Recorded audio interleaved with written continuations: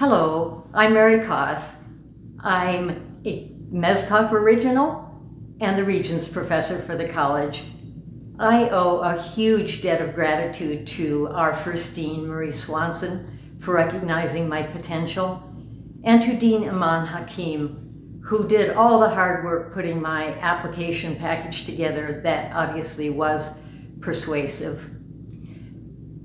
I have been so influenced by being in public health. A few years ago, I just looked at my bookshelf and said, I'm throwing these psychology books away because they don't speak to me anymore. It's been a real honor to work around colleagues who have such a deep commitment to social justice that they do their work for reasons that are much richer and more important than the search for money, national reputation, or personal accolades.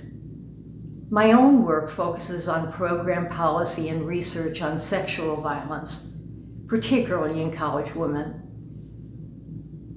I'm currently submitting an article that is a 30-year comparison of rape rates among college students.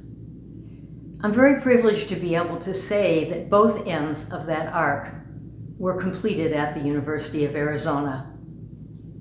I'm very, very grateful to have had the state and the university as a foundation from which to do my work, to have the freedom to do my work. I've had amazing graduate students.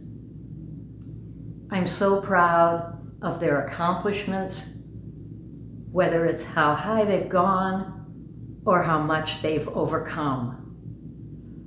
All of us are amazed by a college that's gone from ground zero to what you see before your eyes today.